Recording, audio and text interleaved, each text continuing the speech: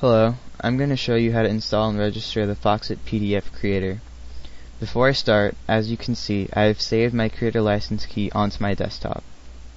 Now I will show you how to install the Foxit PDF creator. Open up the internet and go to the Foxit software homepage. Click on the Downloads button and scroll down to the Advanced Add-ons for Foxit Reader. Click on Foxit PDF creator and save the file, and then open it.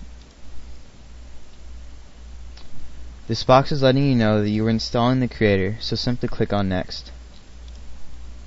This box shows you where you are installing the creator.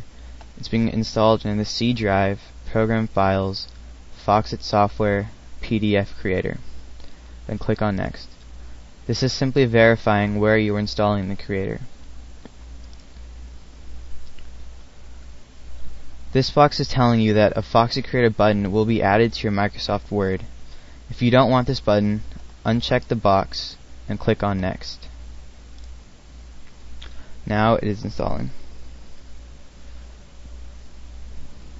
Now that the creator has been successfully installed, click on Finish.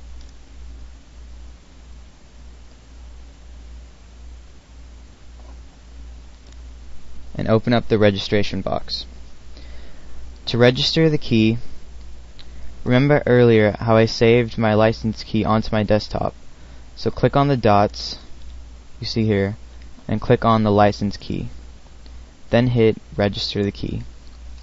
You've now successfully installed and registered the PDF Foxit Creator.